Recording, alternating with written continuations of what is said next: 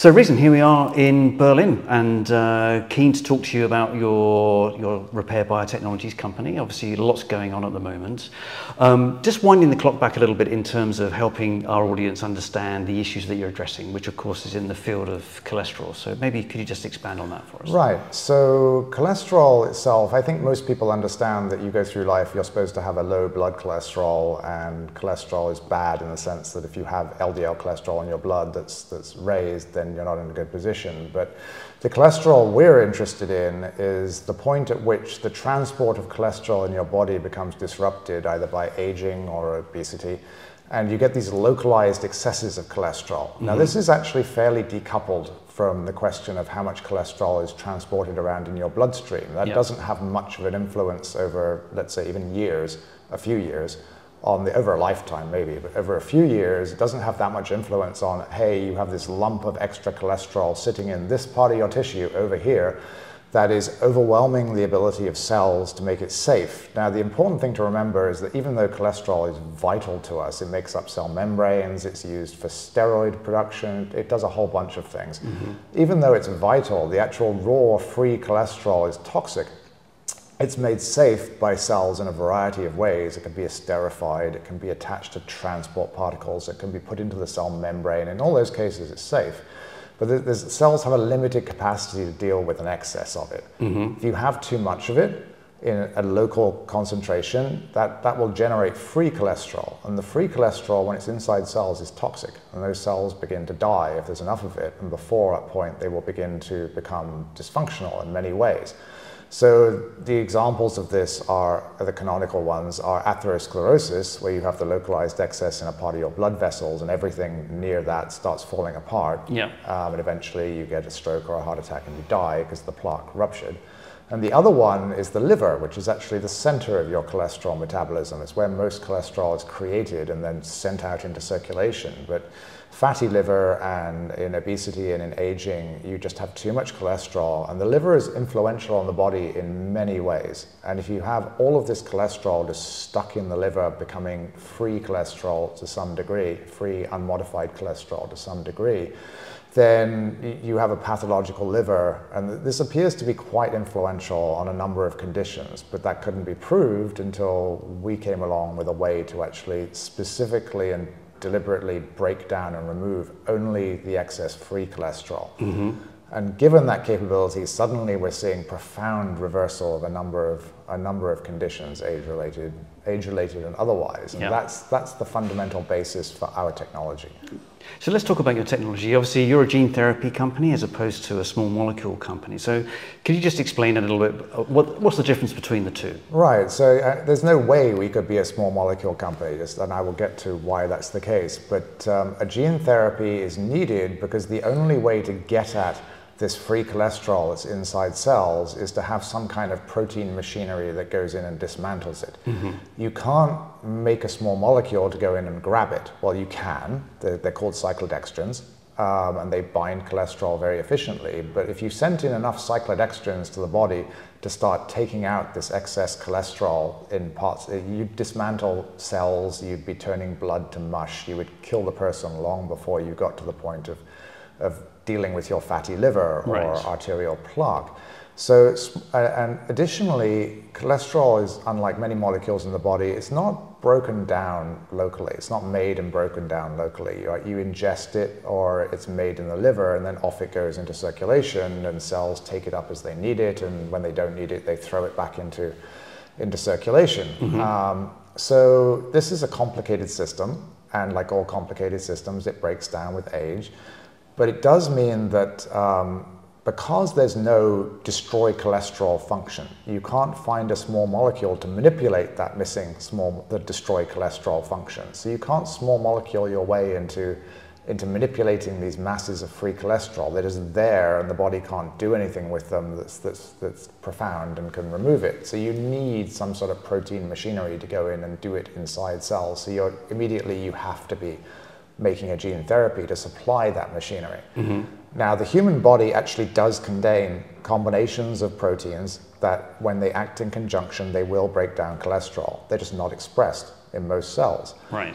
So we found the best combination turned it into a fusion protein where you take individual proteins and you glue them together with little linkers to keep them all in the same place and doing their thing. And then at that point, you have a technology that will work if you can get it into a cell, and you just need the gene therapy platform to deliver it. So there's any number of ways you can do this. And it's kind of the Goldilocks problem of some of them are too hot, some of them are too cold, some of them don't last long enough, some of them last too long, and you're picking the least terrible way forward. And we found a very effective way forward in lipid nanoparticle delivery of mRNA, messenger RNA, that produces a short-term effect. So it's very like a small molecule drug in the way it behaves. You inject it, it goes somewhere, it produces your fusion protein for a few days, and then it goes, it's gone. And the only thing it leaves behind it is the work it did to reduce the pathology. And in that, it's much more comprehensible to developers and investors who are used to working with small molecules. It's the same thing. You take a small molecule drug, it goes and does something for maybe a few days at most, and then it's gone, and the only thing left behind is what it did.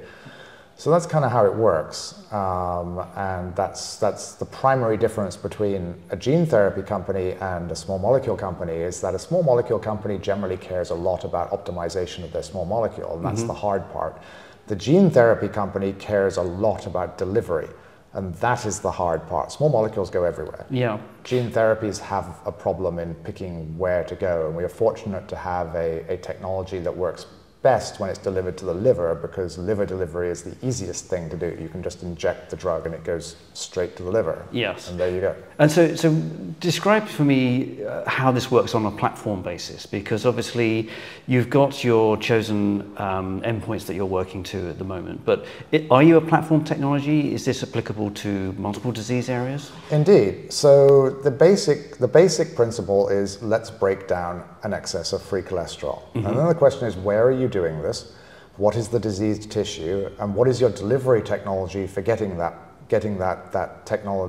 fusion protein into the place you want it to be? So, I mean, early on, for example, we used AAV therapies in mice to prove the principle, and there's diseases where you are interested in using AAV to permanently introduce this into tissues to correct a problem that's just going to be there forever until you do it. And there's diseases where you're not. So we can produce the whole range of quite radically different gene therapies delivering to different tissues to solve problems that range from, neurological diseases where it's known that cholesterol metabolism is dysregulated and you see lipid-laden cells with droplets of lipids inside them being dysfunctional. You can target the liver, as we're doing in our initial work on atherosclerosis and MASH. You can target the lungs for alveolar proteinosis. You can go look at various other parts of the body where, especially in obesity, because obesity messes everything up. And the free cholesterol is a large component of that. For example, all the cholesterol that gets stuck in the pancreas is quite likely a problem for diabetics who are diabetic because they're overweight, because there's nowhere else for the cholesterol to go. So to the degree that we can remove cholesterol from specific parts of the body, we can address a whole range of conditions of obesity and conditions of aging that are driven to a sizable degree by this presence of like a lump of cholesterol somewhere that's hard to get rid of. So presumably with the fact that you have this liquid nanoparticle messenger RNA technology, which obviously we're all familiar with that through COVID, has that helped you with your platform and your approach to regulatory pathways that you're now pursuing? Oh, absolutely. I mean, pre-COVID, it would have been very hard to do a lipid nanoparticle mRNA therapy because nobody was convinced that this was a real thing. There were only a couple of groups that had gone forward with it. Post-COVID, suddenly everybody knows what a lipid nanoparticle is, everybody knows what mRNA is. It's easy to explain this to investors and other people. So that was a tremendous boon for us, though of course better for the world had it not happened and this had taken the slower path. We still would have found a way. I mean, there are many options for gene therapies to take various forms that do good things. But yes, that whole process of the world becoming educated about this specific form of gene therapy has helped us immensely. Great. Well, that's obviously really good to hear. So what is it you're actually working on at the moment? So obviously you've got MASH, you've got atherosclerosis. What is the rollout plan now for taking this to the next stage? So we're really interested in age-related disease primarily, and the reason we started this whole program was atherosclerosis. It turned out that getting to a result with MASH, metabolic dysfunction-associated steatohepatitis,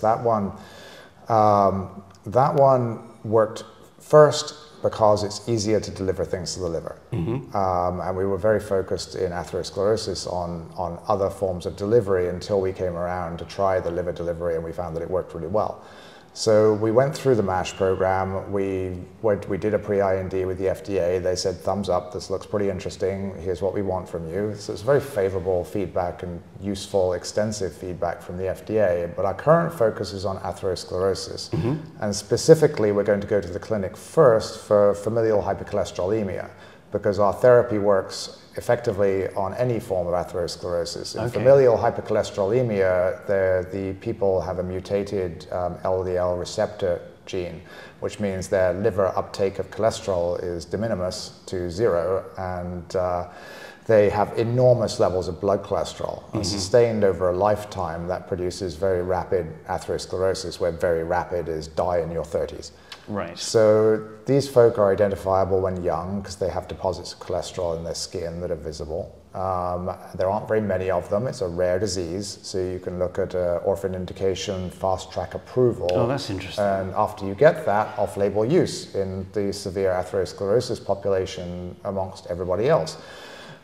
So we think this is a good path forward. We can focus on the rare disease, knowing that approval there really gets us to a great place for what we really want to do, which is treat everybody with atherosclerosis and reverse their plaque and stop people dying. There's 10 to 20 million people every year. So that is a real problem.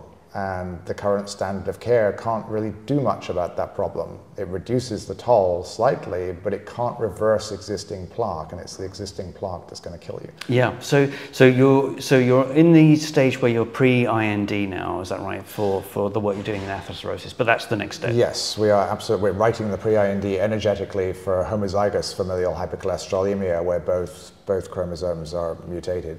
And then we can move on from there to sign all the deals, get the GMP manufacturing done, and the long pole of that leads us to starting a clinical trial in 2026, which is of course conditional on raising an A round now and starting a Series B probably late 2025. Right, so your A round is open at the moment? Our A round is open in the sense that we are looking for a lead, and we are accepting investors on safe note while we do that. So this is going fairly well. We've raised a fair amount of what we want to raise, and we're happy to chat to people as they come forward and show interest. Yeah, great. Well, Reason, obviously fantastic work that you're doing. As a cholesterol sufferer myself, I wish you all the best, and thanks for joining us today. You're welcome.